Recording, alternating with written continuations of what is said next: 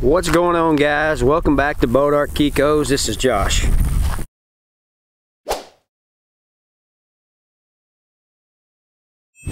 What we got going on today is I'm going to give you some tips on do's and don'ts on building a fence.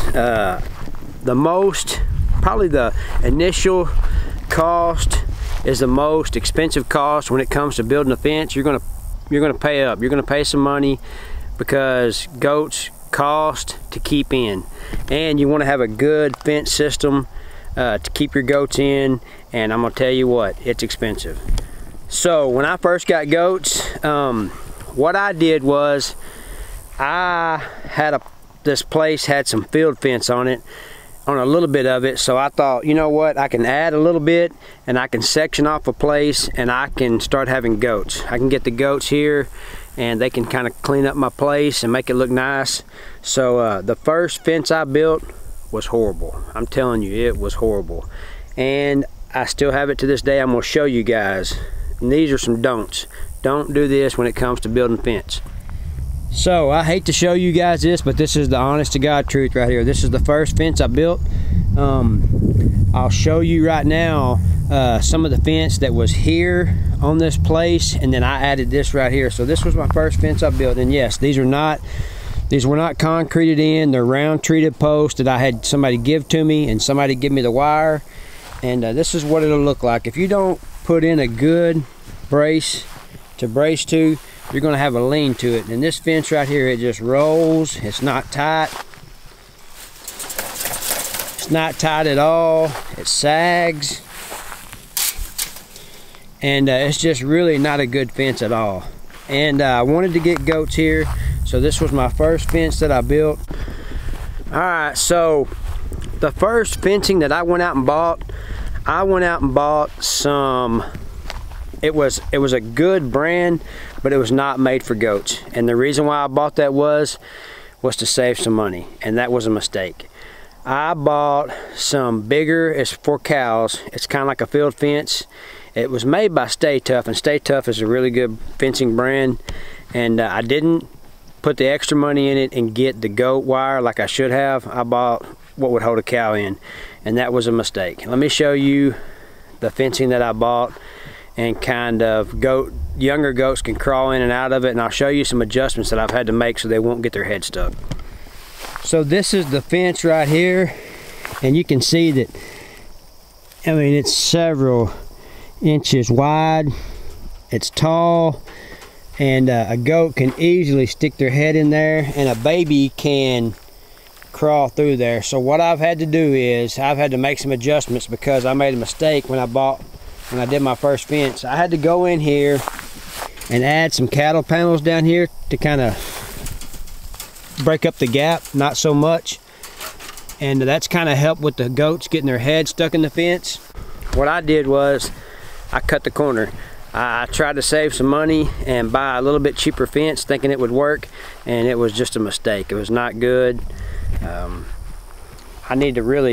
What I need to do is this whole fence row right here, this whole cross fence right here, it needs to be taken out and a new one needs to be added, because I skimmed on the price and bought the cheaper fence.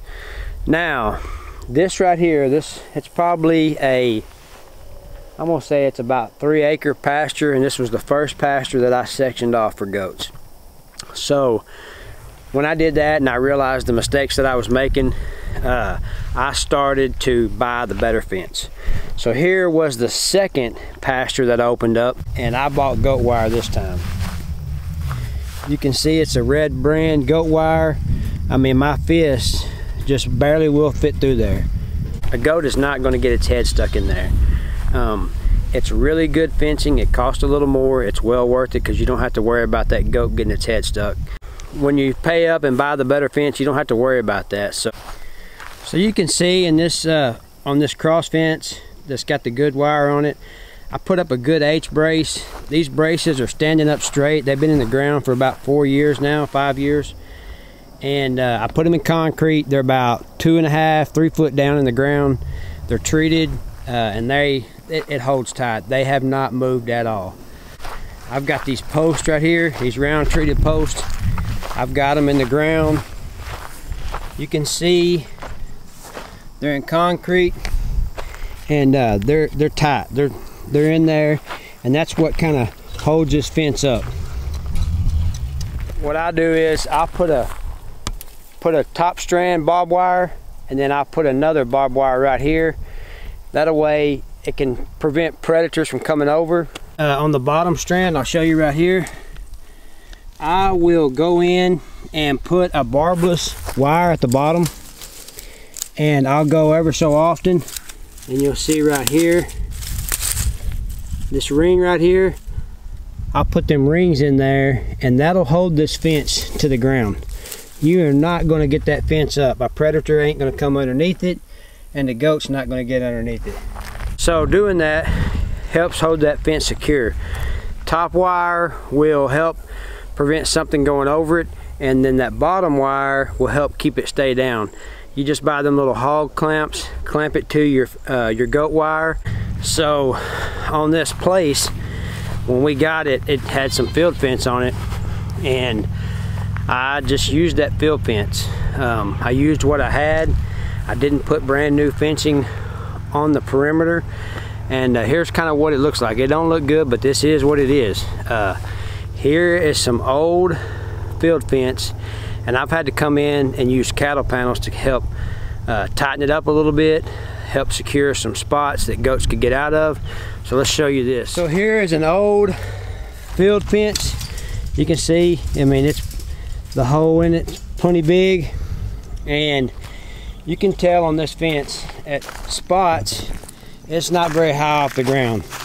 So what I had to do is I had to come in here and I had to add cattle panels to stiffen this fence up. I don't want my goats getting out, getting in other people's property. So you can see in certain areas where this fence is bad, I had to come in and make some adjustments and kind of make it where the goats can't get out.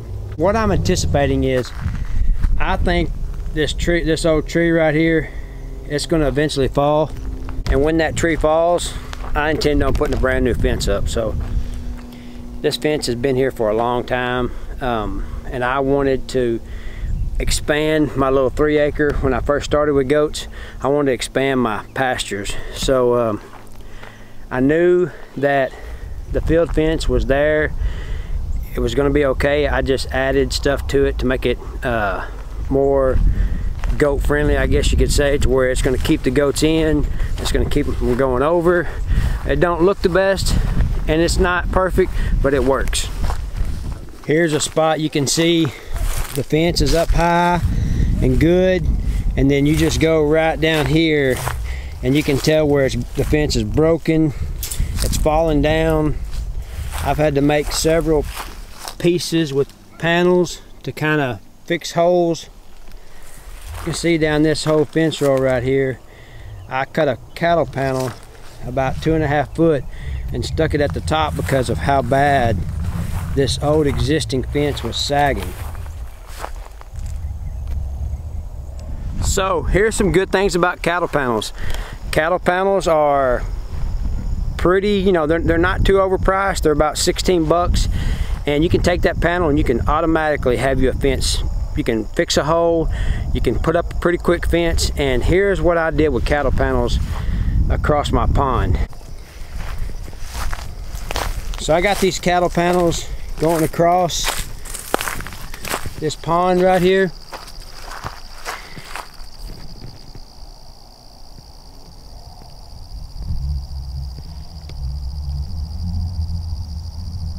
And it works out pretty good.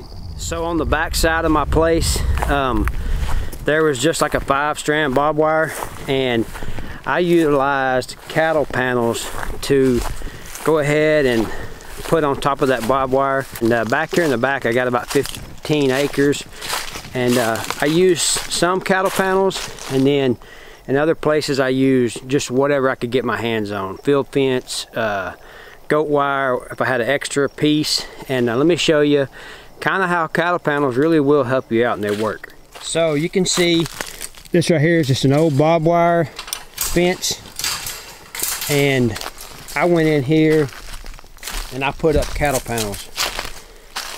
So I've got the cattle panels on the existing fence. When the goats first come on this place, it was so growed up you couldn't even walk through here hardly. And I'll show you now. You can see through here. There's a lot of room you can move around. If I had to replace the fence, I've got the room now. Before, you couldn't hardly get through.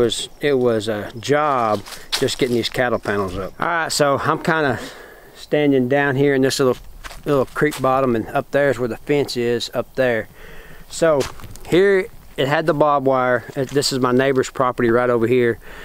It had the 5-strand older barbed wire, and what I did was I come in here with whatever fencing material I could get a hold of. So up here you'll see that there is some goat fence up here.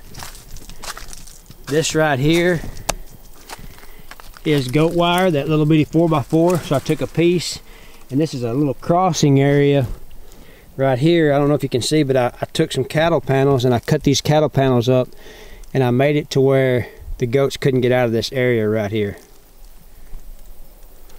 And you'll see right over here, I did the same.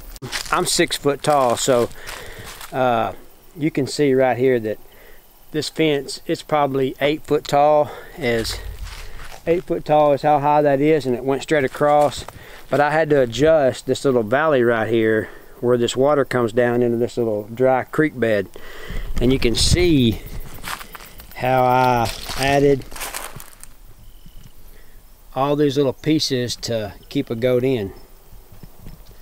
So using cattle panels can be very beneficial. They can help secure a place where you can't get that fence tight through, and some gullies, washouts, you can put a cattle panel up. Alright, so I'm out of the low area, and me using what I had allowed me to open up more ground for my goats. So I knew I had good pastures back here, and I wanted to get the goats on it. So me putting field fence on top of barbed wire, putting cattle panels up on top of barbed wire, that really helped me move along a lot quicker in my fencing process, and it allowed me to open up more pastures for my goats. So right here is the perimeter fencing, and it's barbed wire, and again I used what I had here to open up more ground. So here's some field fence I bought. I think it was about $100 for a 330 foot row. I got this and I put it on top of the barbed wire. I would roll it out, stretch, and then tie it. Roll it out, stretch, and tie it. It's really tight. And then right here is a piece of goat fence, goat wire, that I used, that I had an extra part of a roll, so I used that all along here. I just wanted to do a little walk around my place and show you some of the things that I've done. Maybe that's something that you could do to yours. Some things that I would do, I would buy goat wire. Make that investment, spend the extra money, get the goat wire, it's for goats, and you don't have to worry about them problems later on down the road.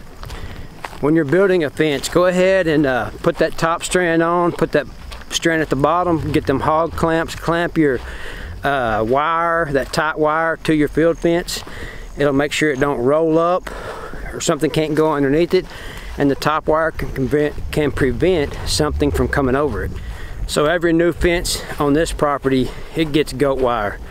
If I build a fence, cross fence, or if I have to replace a fence, I put brand new goat wire on it. And I learned that lesson the hard way.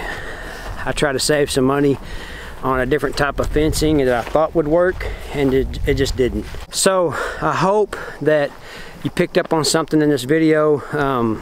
Maybe it'll help you out when it comes to building your fence. I appreciate you guys watching. If you're not subscribed, please subscribe to the channel. And I hope you learned something. If you did, great. If you learned to not buy a cheaper fence, that's awesome. That means you're not gonna make the same mistake I made. Appreciate you guys watching, and we'll catch you on the next one.